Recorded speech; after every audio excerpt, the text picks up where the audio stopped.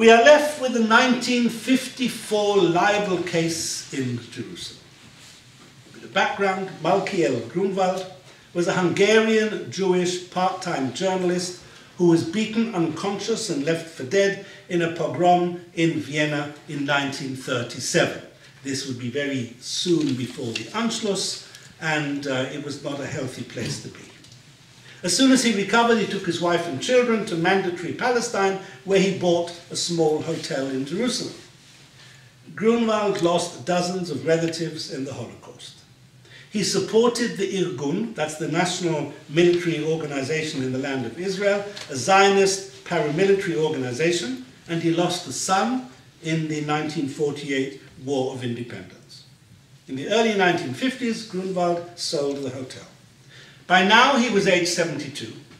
He'd never learnt to write Hebrew. He could speak it, but he couldn't write it.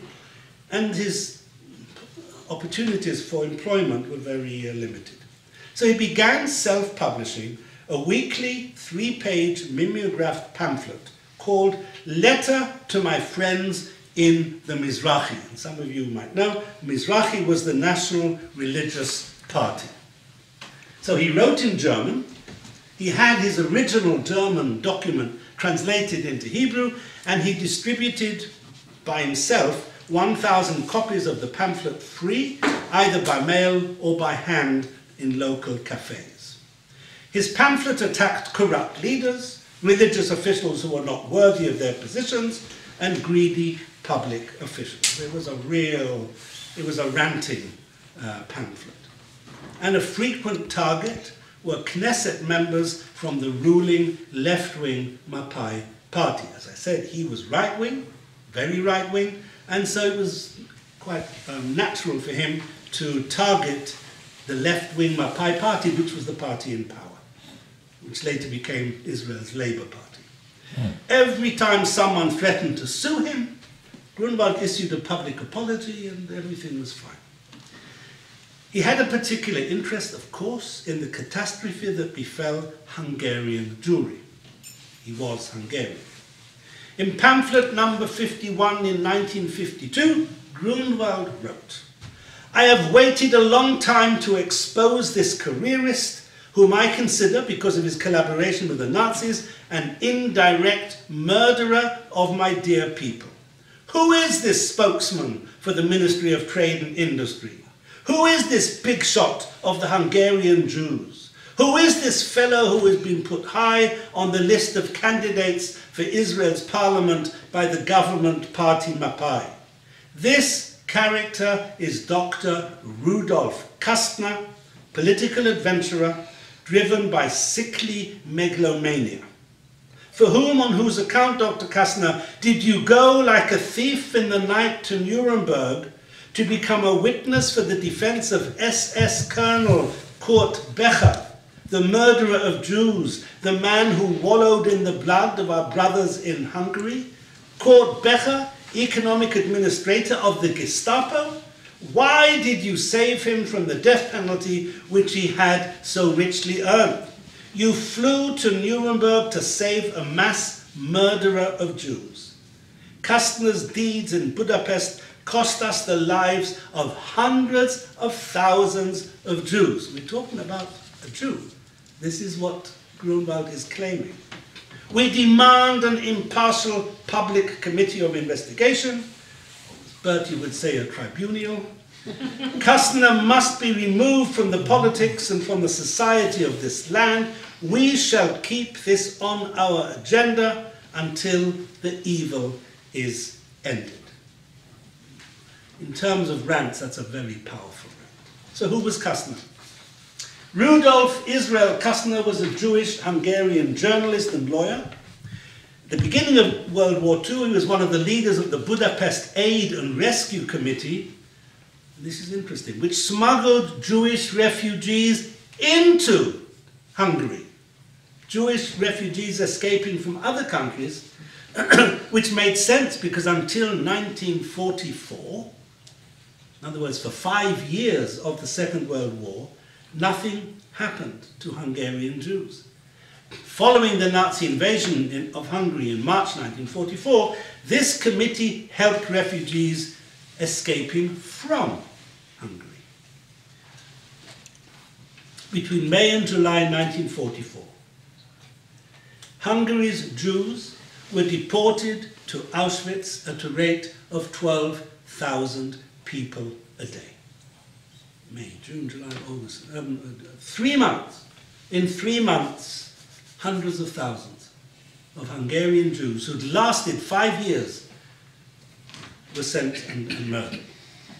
Rumors had long circulated that Kastner had not done enough to warn Hungarian Jewry, focusing instead on trying to save a select number of people who escaped from Hungary on the so-called Kastner train. In exchange for money, gold and diamonds, the Nazis allowed this one train with nearly 1,700 notable Hungarian Jews to escape Nazi-controlled Hungary. Kastner himself did not join the train, which included his family, 388 people from the ghetto in his hometown, and another 1,200 Jews. Kastner himself reached Palestine after the war and, as Gruenwald said in his pamphlet, flew back to Europe from what was then Palestine in order to intervene on behalf of this SS officer with whom he had negotiated in Hungary. Kastner told the International War Crimes Tribunal in Nuremberg that Becher was one of the few SS leaders who had the courage to resist the Nazi plan for annihilation of the Jews, and that he had, in fact, attempted to rescue Jews. I invite you to look at some of the evidence. But thanks in part to Kastner's statement, Becher was not prosecuted as a war criminal. Back in Israel, Kastner continued his active role in labor Zionist politics, becoming a spokesman, therefore a civil servant, for the Ministry of Trade and Industry in 1952. And he is a civil servant at the time of Gruenwald's pamphlet. Following Gruenwald's accusations against Kastner, the then Attorney General and Minister of Justice, interesting that one person had both posts, not something that we would probably think was right in Ireland today, Chaim Cohen, felt that the charges were serious enough for the state to pursue Gruenwald. The state because Kastner was a civil servant.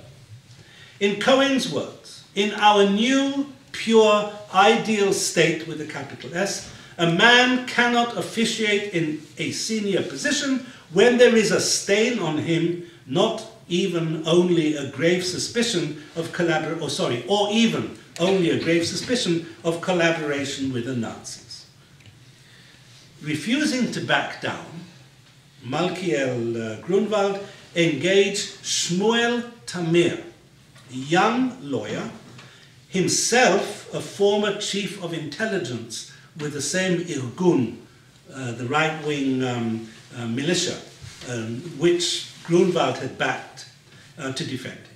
Tamir, a future justice minister under Menachem Begin, planned to turn the libel case against Gruenwald into a case accusing Kastner of collaboration, a bit like what happened later with the Irving case, where the defense turned the case round as an attack on the claimant. He also planned to show that the Mapai-dominated Jewish leadership in Palestine during the Holocaust had not done enough for the Jews of Europe.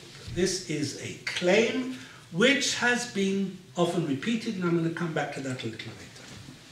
Hearings began on the 1st of January 1954 in the Jerusalem District Court before Judge Benjamin Halevy, a single judge, District Court. Tamir accused Kastner of failing to warn the Hungarian Jewish community that they were to be loaded onto trains and taken to the gas chambers of Auschwitz. He alleged that Kastner had known about the gas chambers since at least the end of April 1944, but had not, deliberately, not shared this knowledge that the Jews were not being deported from Hungary to be resettled. This was the official Nazi terminology. In his summing up in Jerusalem, Judge Halevy said, Kastner sold his soul to the devil. Halevy said that by saving the Jews on the Kastner train, while failing to warn others that their resettlement was in fact deportation to the gas chambers, Kastner has sacrificed the mass of Jewry for a chosen few. Earlier we saw how Dr. Dering was awarded a halfpenny in damages in the libel case he brought against Leon Uris. The Judge Halevy, in the Kastner trial, ruled that Kastner had indeed been libeled by Gruenwald and awarded Kastner 1 shekel. Very similar outcomes here. The shockwaves from the trial and arguments over whether or not to appeal triggered the fall of the Mapai-led Israeli government. Kastner resigned his civil service job and became a virtual recluse. 3 years later, March 1957, Kastner was assassinated by Ze'ev Eckstein, a veteran from the pre-state right-wing militia Lehi. The irony of all this is that in January 1958, less than a year after Kastner was assassinated, the Supreme Court of Israel overturned most of the judgment in the original trial. In a 4-1 decision, the Supreme Court justices found that the lower court had erred seriously. Supreme Court Judge Cheshin wrote, on the basis of the extensive and diverse material which was compiled in the course of the hearing, it is easy to describe Kastner as blacker than black and place the mark of Cain on his forehead. But it is also possible to describe him as purer than the driven snow and regard him as the righteous of our generation, a man who exposed himself to mortal danger in order to save others. One of the first books written on the Kastner trial was a book called Perfidy by American playwright Ben Hecht. If I'm not mistaken, Michael, you've read that book. Yeah. It's a shocking book. I mean, it's a counter-rant. It is, you know, he doesn't pull his punches. Ben Hecht was very well known. He was a scriptwriter, several movies that we would know he'd written. In its shrill anti-Kastner tone made it an instant bestseller, but, and here's a very important but, it was particularly popular with anti-Zionist Jews. And there's the irony. He was a Zionist, Ben Hecht, a very strong Zionist, a right-wing strong Zionist, yet his attack on the Mapai government and on Kastner was used by many anti-Zionist Jews as ammunition. Hecht accused Mapai of cooperating with the British in their war effort against the Nazis instead of joining the revisionists, the right wing, in continuing the military struggle for liberation from the British. A very strong claim of collusion between the Jewish leadership in Palestine and the British at the expense of the Jews of Europe. 1994, Israeli author Tom Segev repeated Hecht's accusations in a book called The Seventh Million, The Israelis and the Holocaust. When he says the Israelis, he actually, of course, means the Jewish Palestinians, because there was no Israel at the time. Segev claimed that the leaders of the Jewish settlement in Palestine in World War II, and especially David Ben-Gurion, head of the Jewish Agency executive, were either shockingly unconcerned or callously instrumental in their attitude towards the murder of European Jewry. Now, this is a heavy-duty accusation. 1997, Shabtai Tevet's Ben Gurion and the Holocaust attacked not just Segev, but the entire coalition of historical revisionists, right-wing critics of Ben Gurion, left-wing ideologues in Israel and elsewhere, ultra-Orthodox anti-Zionists and post-Zionist new historians. Tevet showed that by repeating each other's distortions, these Jews created the false impression that there existed a formidable body of scholarly literature to sustain their claims. It was like, he said it was like a vicious cycle, everybody talking about the same people in the same group, and it looked as if, wow, here's a real historical agenda. He pointed out, Tevet, that the Jews in Palestine had no army, no air force, no navy, and no diplomatic corps. They had no means of reliable contact with operatives behind Nazi lines. They had no support from or leverage on the world's governments. They depended on hostile or uncaring British officials in Jerusalem and London for the simplest logistical support. In short, the 500,000 Jews of Palestine were reduced to reading of the slaughter in Europe with clenched teeth. Tevet quoted Ben Gurion's anguished cry to the nations of the world in July 1944. That's an important date from our point of view because this is just at the height of the murder of Hungarian Jewry. He's talking to the nations of the world. What have you allowed to be perpetrated against the defenseless people while you stood aside and let them bleed to death, never lifting a finger to help? Why do you profane our pain and wrath with empty expressions of sympathy which ring like mockery in our ears? So itself a very powerful cri de coeur. Tevet pointed out that before the Holocaust, it was only the Zionists in the entire Jewish world who told the Jews of Europe to get out while they could. The non-Zionist Jewish left was urging Jews to stay and participate in the anti-fascist struggle. Many of the non-Zionist or anti-Zionist Orthodox Jews were exhorting their flock to put their trust in God. The liberals and assimilationists were confident that the Hitlerite aberration would blow over. So they all fulminated against being taken in by the self-serving doom-mongering of Zionists.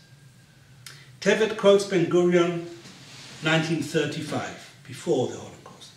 The disaster which has befallen German Jewry is not limited to Germany alone. Hitler's regime places the entire Jewish people in danger. Ken Livingstone, one of the nastiest anti-Semites in Britain's increasingly anti-Semitic Labour Party, recently repeated an old claim that Hitler supported Zionism. It is a fact that the Jewish Agency's 1933 transfer agreement with the Nazi Ministry of Economics enabled thousands of German Jews to come to Palestine by exchanging Jewish assets forcibly abandoned and confiscated in Germany for German industrial exports. But to equate this with Hitler's support of Zionism is a bridge too far. Deborah Lipstadt, who we saw earlier, was sued by David Irving, accused Hannah Arendt. Hannah Arendt, in some circles, would be regarded as a very important philosopher. In other circles, she would have a slightly different reputation. So Lipstadt accused Hannah Arendt and her book, Eichmann in Jerusalem, of distorting history because she also implicated the Jews in their own destruction. The writer Ruth R. Visser suggests that the likes of Segev, Hecht, and Arendt seem to be saying, I am not like those petty, narrowly nationalistic Jews who are always whining about their misfortunes to justify their exploitation of others. I am a universalist, a member in good standing of the human race, and the proof is that I have slaughtered the holiest Jewish cow of all, the Holocaust, and brought it as a sacrifice with which to expiate myself. Today, she said, we have a name for such people. Some of you will know that one of my favorite expressions, self-hating Jews. Let's get back to Kastner. Just as the shadow of the civil war in Ireland still colours Irish politics almost 100 years later, so the shadow of the Kastner controversy still colours Israeli politics 60 years later.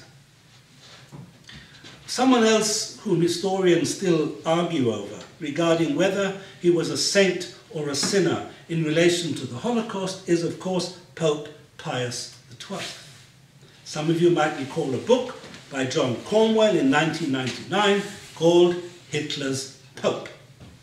Cornwell had intended his book as a defense of Pius XII, but as he wrote in the preface, nearing the end of my research, the material I had gathered, taking the more extensive view of Pacelli's life, Pacelli was the previous name of the Pope, amounted not to an exoneration, but to a wider indictment. And that was what's so interesting about this book. He went to the archives, to which he was given almost first sight, in order to prove that Pius had been a good man, and yet he calls his book Hitler's Pope. Now, something similar happened to a British Jewish historian called Paul Bogdanor. Dismayed by how Kastner's name was being used in anti-Zionist propaganda, Bogdanor set out to prove Kastner's innocence. But after 10 years of research, he concluded that everything pointed towards Kastner's having collaborated with the Nazis and having betrayed the Zionist movement and the Jewish people. In his book, Kastner's Crime, Bogdanor says that not only did Kastner know that Hungarian Jews were being sent to their deaths, he actively kept such information secret from other Jews in Hungary and the wider Jewish world. Kastner may not have started out, he says, as someone evil, but when the Nazis occupied Hungary, he began negotiating with them. And of course, one of the people he negotiated with was Eichmann, who was sent to Hungary to make certain that 400,000 Jews didn't stay alive. He began negotiating with them and ended up as a collaborator. Bogdanor, however, stoutly refutes the anti-Zionist claim that Kastner was part of a Zionist conspiracy with the Nazis to exterminate the Jews of Europe. And he says he was not acting on behalf of the Zionist movement, he was betraying it by feeding his contacts in the free world Nazi disinformation. Kastner, he says, was drawn into this web of collaboration partly due to his own sense of aggrandizement and vanity, that he was the sole conduit for the Nazis to deal with the Jews of Hungary. And he proves it by saying, Kastner's rescue committee were the only Jews in Hungary who did not have to wear a yellow star. They were the only Jews in Hungary permitted to continue to use their own cars and telephones. Kastner was the only Jew allowed to travel from the capital to the provinces. The Nazis saw how attracted Kastner was to power, and they exploited it. Ladies and gentlemen, today we looked at 3 libel trials associated with the Holocaust. In all 3 cases, the defendants were vindicated. In Israel, passions still run high to this day on the Kastner affair. And although the Eichmann trial was a bigger event, the unresolved question of whether Kastner was a hero or a victim, a sinner or a saint, remains an open question to this very day. Thank you very much.